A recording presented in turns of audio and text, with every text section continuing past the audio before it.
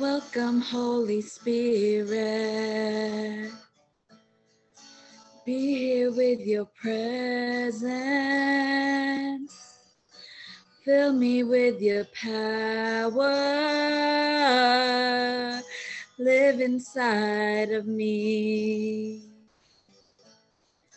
Welcome, Holy Spirit. Be here with your presence. Fill me with your power. Live inside of me. You're the living water, the never drying fountain,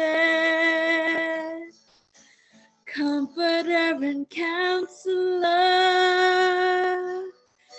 Take complete control. Welcome, Holy Spirit. Be here with your presence.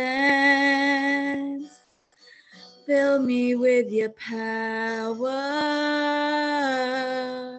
Live inside of me. Welcome, Holy Spirit. Be here with your presence.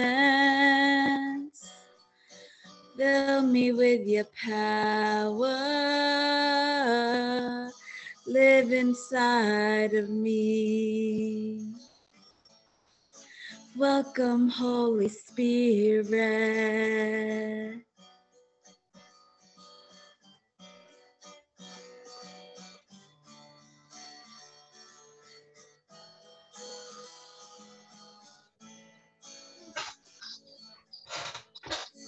Welcome, Holy Spirit.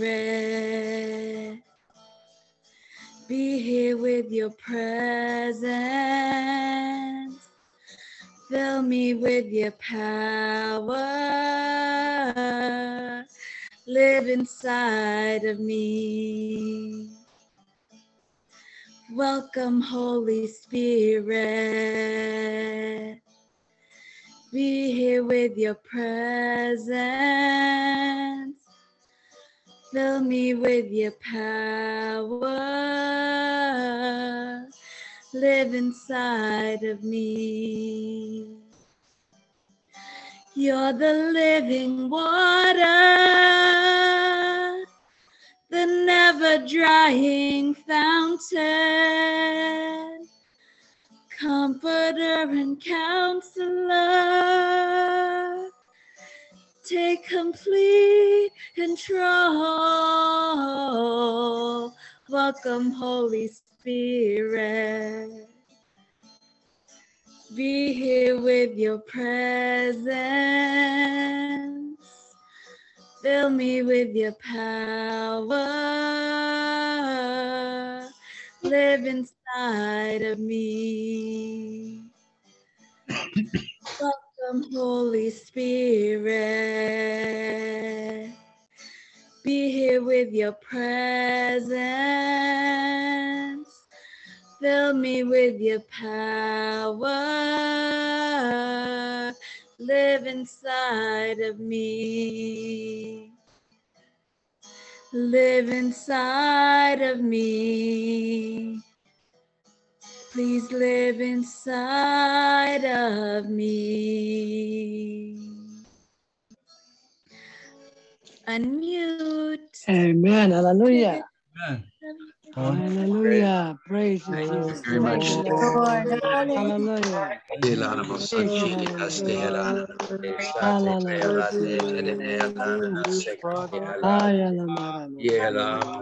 Thank you, Jesus. Praise your holy name. Thank you, Holy Spirit. We can do nothing without your presence. Praise God. Thank you for coming and being inside of us to give us the life, the joy, the power to walk. Ilamanos asante prepachende nahayas ilane kaske ora supriyanate ilamo holy Thank you, Jesus. Praise you. forever. Thank you, Lord God. Praise I give you, you. Lord, Amen and amen. Praise all the praises Praise you, that Holy I God. receive, Lord. Hariya Sare, Glory and praise. Lord, Hariya Sare, shower me your blessing Hariya in order to fulfill you, to do my mission, Lord. Lord, I love you, Lord, and I give you praise, Oh, yeah. for you Enter are your our Alpha holy and Omega, spirit, Thank you. Lord. beloved beginning, Lord, Creator, bless our Comforter, me. Hariya. our Abide divine with assistance, our me. everlasting Elohim, Absolutely our with friendly you, forever Father, our Lord. glorious guiding guard, our holy heavenly healer, Lord, our inspiration, our joyous praise Jehovah, our King of Kings, our Lord of Lords. to the Lord. You're the most magnificent, omnipotent, powerful protector and provider. King of You Kings, are our Lord of righteous Lords. Redeemer, our saving Lord, shield, our true ultimate victory, the our trees way, our Yahweh, and our zealous forever. desire. Hariya. Good You Lord, we are love you. Good Lord Lord, we love you. God. Good Lord, we love you. I praise We you praise, glory, and honor. forever. We honor you, we Thank you, worship Jesus. you, and we Praise, glorify your praise name. We God. honor you, we worship you, and we Lord, Hariya. forever. lift you up in the highest esteem. Lord God, we love you. Lord God, we love you. Always from Heavenly Shalakina Makarina Shalamakti Arina Lord, Haye Kerala may Hanala the Lord Shalamakaya protect also my Arina Hanala family, Hanala Shalamak Lord. Hariya. Enter God Yakila bless Hamari also my Arina work, Shalamakala that Kalaria I be able to reach Arya Hanala expectation Hanala of my Shalamakala marriage, Lord. Fred, I think you have a word from the Lord to Shalamakala share. The Lord's been putting a word on your heart, Fred. Oh, yes, I always asking from the Lord because of my legal problem, and this is really a great challenge in my part. I'm always requesting the Lord to grant me full freedom and liberty. I'm still having this problem, and I have that fear and anxiety that would happen to the trial because trial will start on October 3, and my present concern is, of course, the lawyer is asking a big amount of money for a down payment and also for the monthly payment. But I know the Lord will provide me the divine providence. So, my brothers and sisters, I'm asking your help. Pray for me. Thank you, Father. Okay. Joe. You know, there's a neat little quote here that says, God passes through the thicket of the world, and wherever his glance falls, he turns all things to beauty. When the Lord looks at your anxiety and your stresses, Fred, as he looks upon it, it becomes beauty. So trust in the gaze of the Lord on your circumstance. Linda, have your hand up? Yes, I too have got a situation of relationship things that just is weighing down, and it just can't seem to, it just, I turn it over and turn it over. And the Lord spoke to me before Fred spoke, and you called on him, and he just said, be still and know that I am God. I will bring it to pass when it is time. So Praise I think that applies to Fred also. I think that word is for Fred and anyone who's struggling to release things and trust more fully and not seeing any results and change. Thank you, Linda. Joe? I want to bring to mind a couple of things. Remember, we did have a word about how the Lord is a master problem solver, and he's got it under control. That's a lot of money, Fred. I know you're burdened Linda, I know you're burdened with the relationships, and we're going to minister and pray individually when we break down into groups, but because we are family, you know, since we're all children of God, that means we're all sisters and brothers, right, of each other. And since we are all family, I try to pray every single day, morning and night, with names of particular people here who are facing different things, whether it be healing. In fact, I see some of your faces here now and some I don't see yet. Whether it be healing, whether it be work struggles, whether it be relationship struggles. I write these down and I take them to my prayer time, but we are family. So I would ask that you do this. We've seen things today, we've seen in prior times of people who are really have a heavy cross. And we will pray for you in a minute, you know, after we're teaching, when we break into groups, but please, sisters and brothers, be mindful of our family here. And I pray that, that's right, Leanne just said our problems are not too big for God. Amen. Amen. So I would like us to, you know, as family who loves each other, lift each other up. I mean, whether praying a rosary in tongues, spontaneous prayer, we could just say, Lord, this decade of a rosary is for all my sisters and brothers who, you know, our needs, our family, and the Children of God prayer group. But we are going to pray. We are going to pray after testimonies. We're going to break into groups. We're going to pray for everybody individually in our group, you know, specifically by name, specifically for your concerns and intentions. So thank you. So thank you, Joe. Like I say, today my sharing is going to be praying for our spiritually lost family members. Yes. I know we all have them. And the neat thing is, like, I prepared this a little over a week ago. And as I went to Mass this morning, and I encourage everybody after tonight's prayers to turn to the reading for today from Ezekiel 18. And it'll be a complete repeat of what I'm going to say. But, you know, I was just the way it fit in, because I had prepared this, and then the Lord just reinforced it with this scripture reading for the Mass today, for the Old Testament reading. So, like I say, our talk tonight is praying for spiritually lost family members. So we quote from Psalm 141, Lord, I call to you. Come quickly to help me. Listen to my pleas when I call. Let my prayer be incense before you, and my uplifted hands an evening sacrifice. So we have the image of incense rising. Our prayers are rising before the Lord. And as we hold our hands up in prayer, we are raising ourselves up in that prayer and look to the Lord. And he's reaching down, like when Peter said, help me, Lord, I'm sinking. What did Jesus do? He reached out, took his hands and lifted him up. So let us allow the Lord to reach out and take our hands. Next slide, please. We are here at a time when the world is drawing people away. We see this in our families. We are trying to live your word, but we continuously see our children missing your message. We hurt as we see them being seduced by the world. We hurt to witness the brazen disaffection that they demonstrate to any relationship with you, our God. I think we can all identify with children that just can't seem to see God. So as we look at our lives and the way that we have tried to live in accord with you and have opened ourselves to your Holy Spirit, we wonder why we just can't seem to get the message through.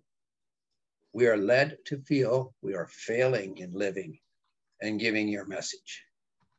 It is only through your word, your presence, your love for each of us that we can boldly keep moving forward under this seemingly terrible failure.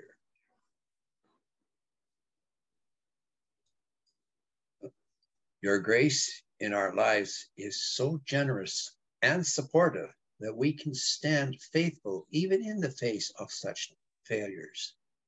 Your word, your continuous action in our lives gives us the courage to keep strong.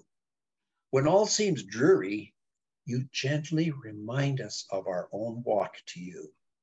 Each of us had to come through trial, sinfulness, brokenness to the point of realizing that we could not succeed on our own abilities. Each of us had to get up off the floor of our own failure before we could open our hearts to receive the greatest gift of all in our lives. In our deepest brokenness, we finally climbed out by the loving hand of Jesus. Like Peter, a lot of us did pray. We talked to God. We told him everything. We gave him our grocery list. We told him everything that we wanted. We didn't have a conversation with him. We just told him everything. We asked for things. When desperate, we turned to God. In our great fear and trembling in our times of trial, we would fearfully call out to God. Like Peter, we would start to walk on the waters of life. But we would soon take our eyes off of Jesus and see the raging waters of turmoil and begin to sink in our burdens. Matthew 14, Peter answered him, Lord, if it is you, command me to come to you on the water. He said, come. So Peter got out of the boat and started walking on the water and came toward Jesus. But when he noticed the strong wind, he became frightened, and beginning to sink, he cried out, Lord, save me. Jesus immediately reached out his hand, caught him, saying, you of little faith, why did you doubt?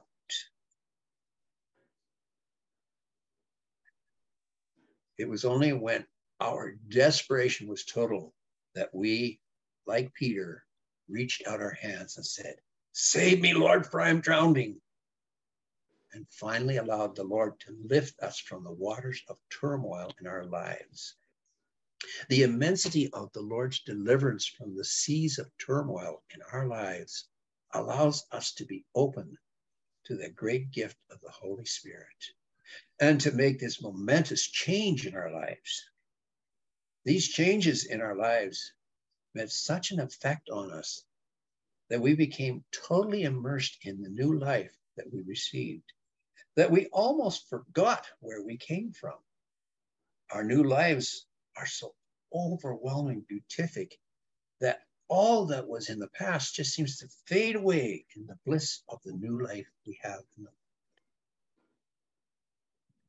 We are so consumed with the love of our God and the wonder of his presence in our lives that we realize that we want everyone close to us to become enveloped in this great love of God that we have received. We at times forget just how hard we each had to fall before we were able to open our lives to the great gift of Jesus, our personal Savior, so that with open arms we could receive the gift of the Holy Spirit. It is this great frustration that at times leads us to feel we are failing those that are closest to us.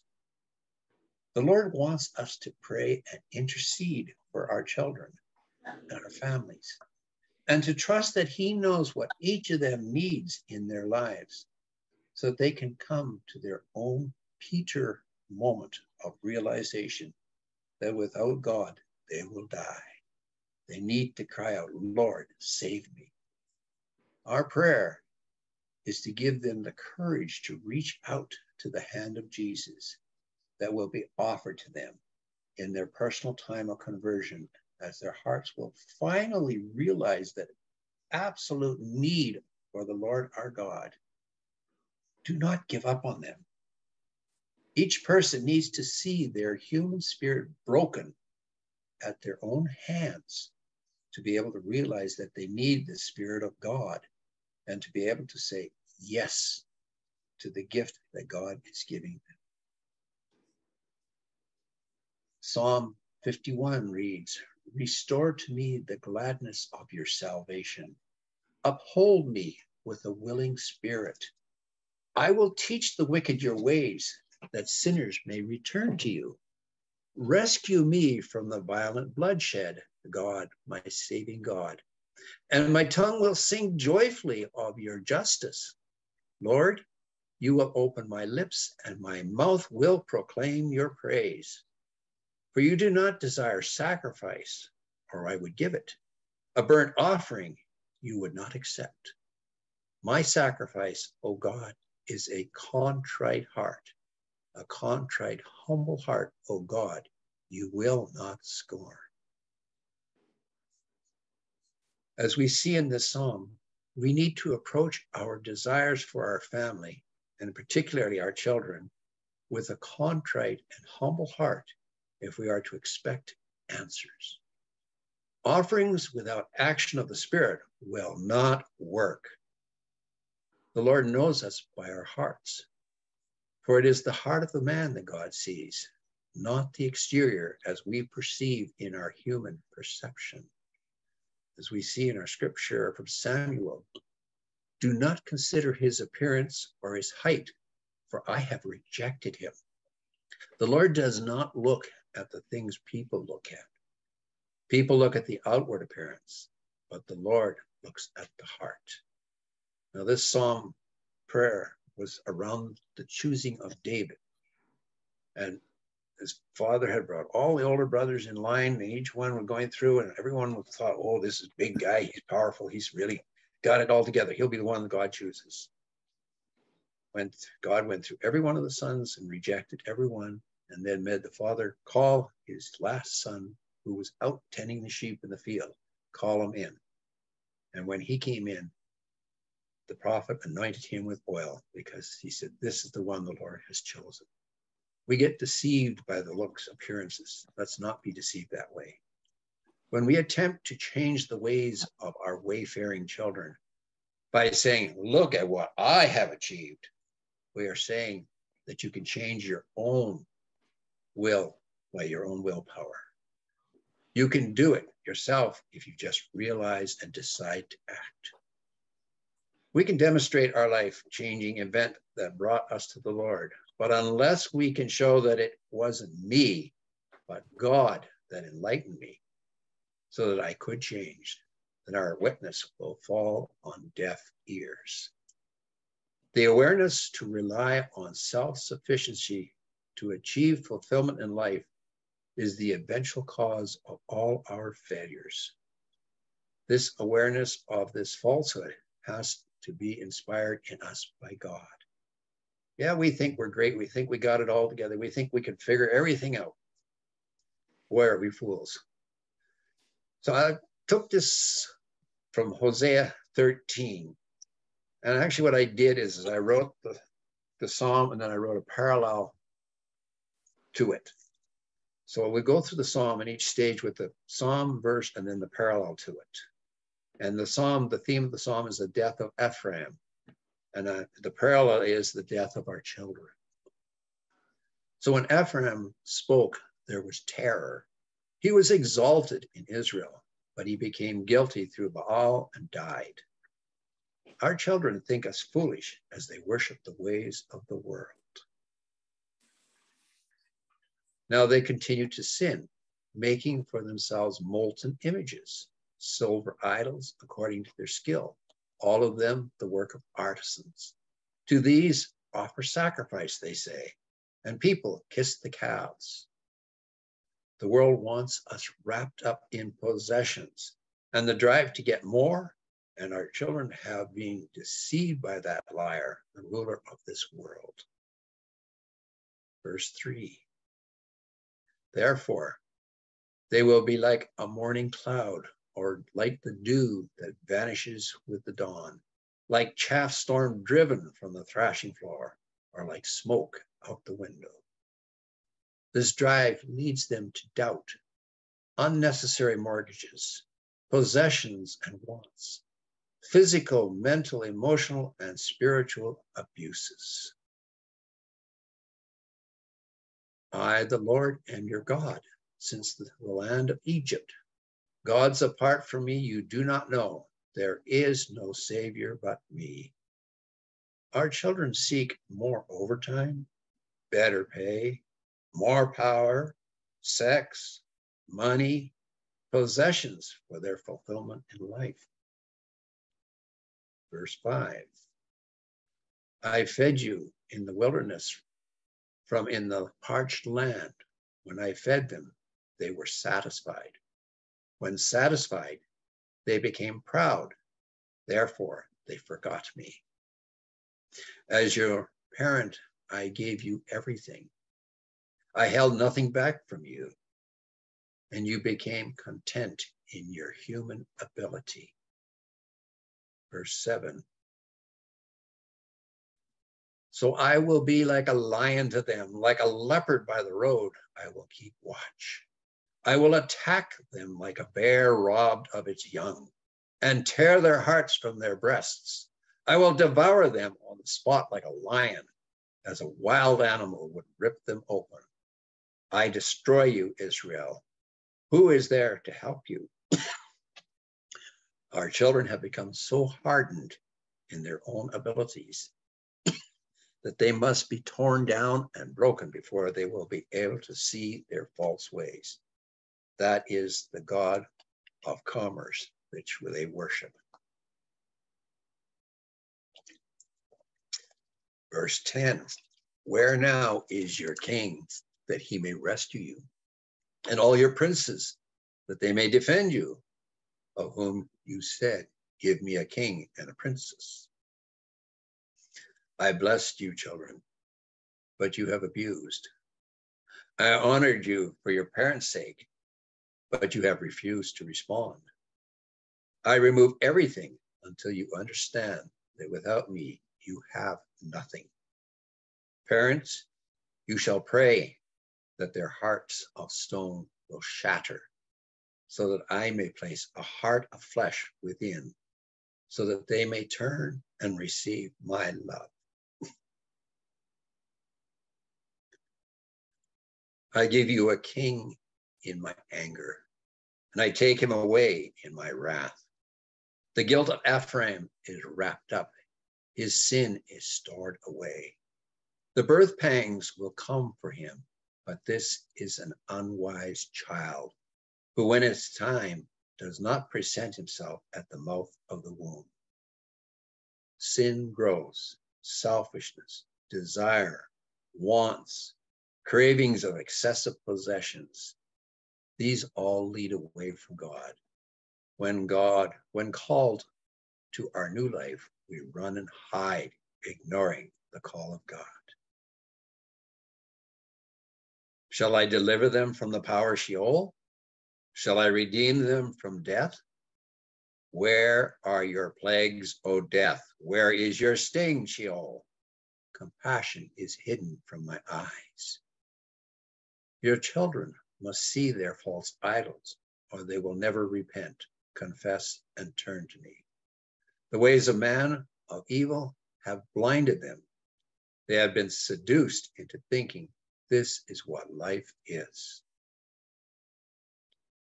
Though Ephraim may flourish among his brothers, an east wind will come, a wind from the Lord, rising from the wilderness.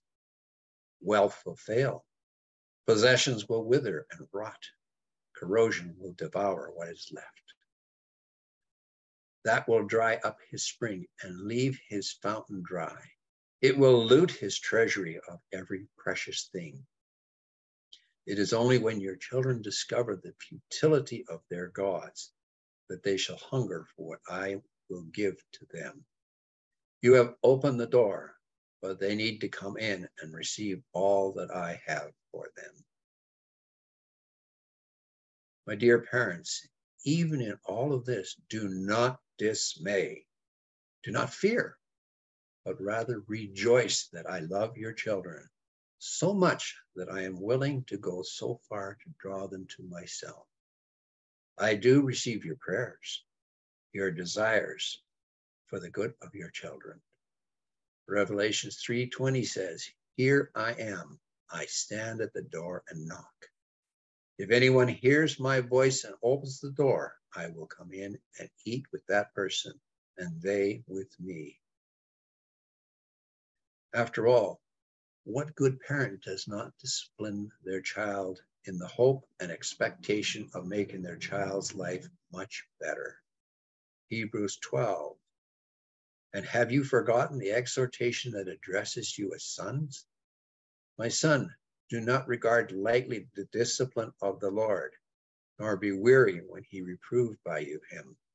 For the Lord disciplines the ones he loves and chastises every son whom he receives.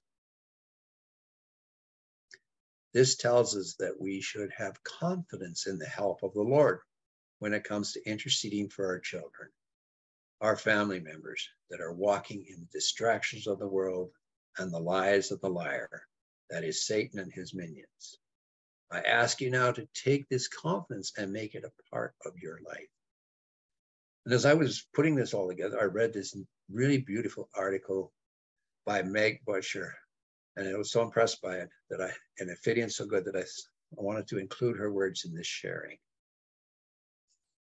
So John 4:16, we know how much God loves us, and we have put our trust in his love. God is love, and all who live in love live in God, and God lives in them. It's hard when the people we love the most in this life disappoint us. It's painful when those people who we trust with our hearts hurt us. It's easy to replay scenes and conversations over and over in our minds, letting anger and frustration stew and steer us.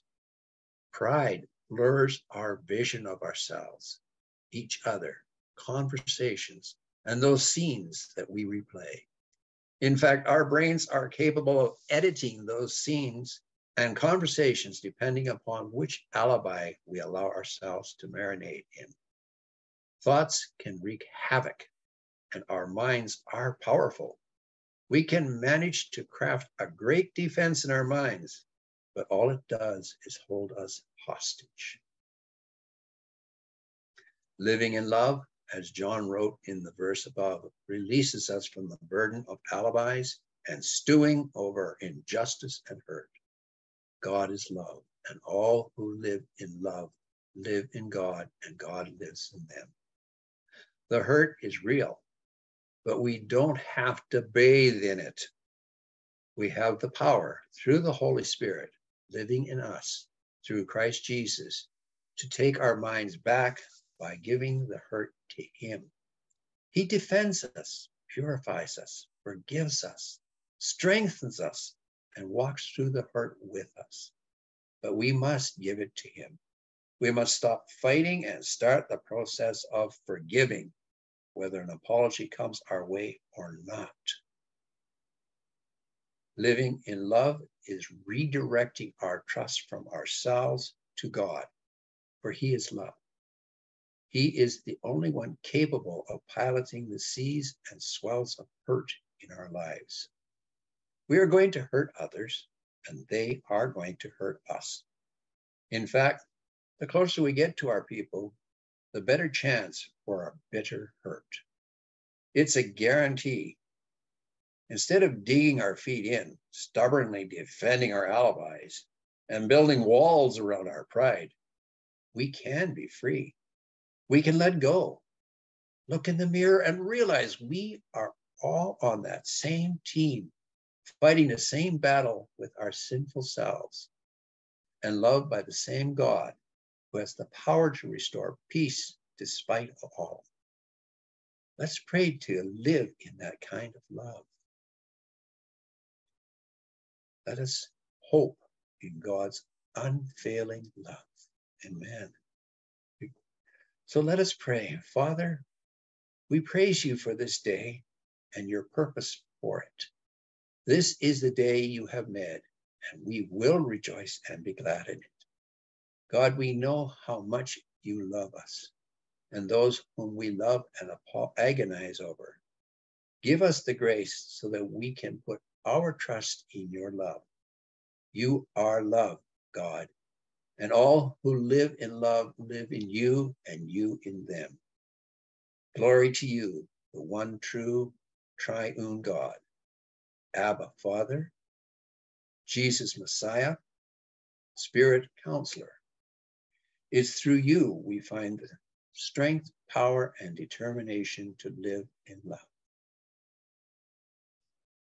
When we are tempted to stew and steer our situation, remind us, Holy Spirit, to release our grip on it to you. Help us to be unoffendable, Father. Let us remember the love and forgiveness you have for all of us, to send your one and only Son, Jesus, to die for our sins, to rescue us. And Jesus, thank you for willingly walking to the cross to die, so that we may know what it is to live in love, not just here on earth, but for eternity. Thank you for sending your Holy Spirit to abide in us, comforting, counseling, advocating, and helping us through our everyday lives. Teach us what it means to live in love, Lord. Help us to fully accept your love and willingly pass it on to the people you have purposely placed in our lives. We think particularly of our children and family members who have blinded themselves to you and all that you have for them. Father, let us be quick to apologize wholeheartedly when we have caused hurt. And let us be quick to forgive even before we receive an apology. Jesus, we need you. We can't live in love without you. Come into our lives in a fresh, undeniable way today. Heal the deep hurts we are tempted to hold onto and dig back up those events that should be as far away as the east is from the west. As Joe had shared earlier about laying down your burdens. And as I shared with that, put them as far as the east is from the west, because then they will never be back. So let the power of your Spirit, your Holy Spirit, take those offenses away permanently. Help us to let go of any offenses we are holding onto and rid our hearts of any unforgiveness, preventing us from living in the freedom of your unconditional love. And we pray today and every day to live in love. Father, in Jesus' name, amen. And so as we close this sharing, I would like each one of you to read this along with me and pray this from your heart. Come, Holy Spirit, fill the hearts of your faithful and kindle in them the fire of your love. Send forth your Spirit, and they shall be created, and you shall renew the face of the earth. O God, who by the light of the Holy Spirit did instruct the hearts of the faithful, grant that through that same Spirit we may be truly wise and rejoice in his consolation through the same Christ our Lord. Amen. Thank you. Amen. Praise God. Amen. I liked your parallel application. That was great. Amen. So we do our song, closing song, Isn't He? Okay. Please mute.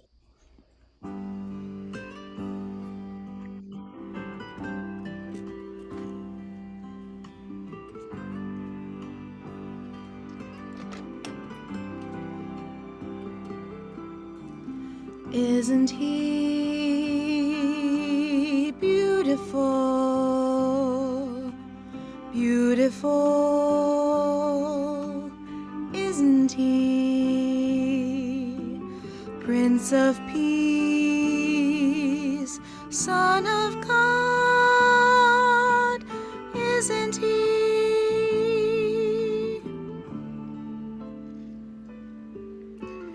Isn't he wonderful?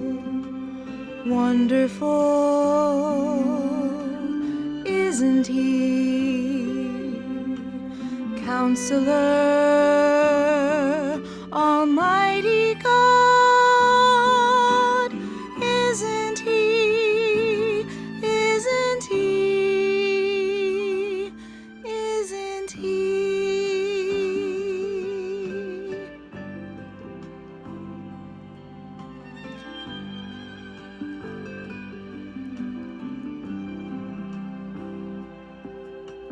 Yes, you are beautiful,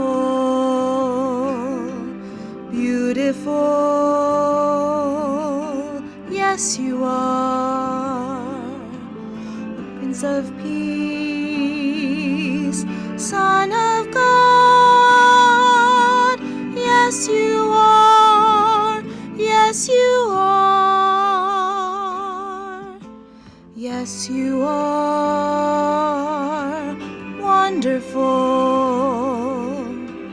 wonderful. Yes, you are. Counselor, Almighty God. Yes, you are. Yes, you are. Yes, you are. Yes, you are.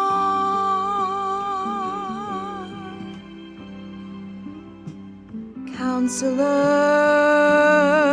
Almighty God. Yes, you are. Yes, you are. Yes, you are.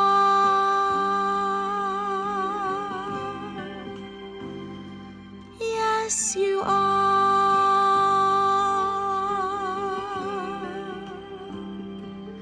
Yes, you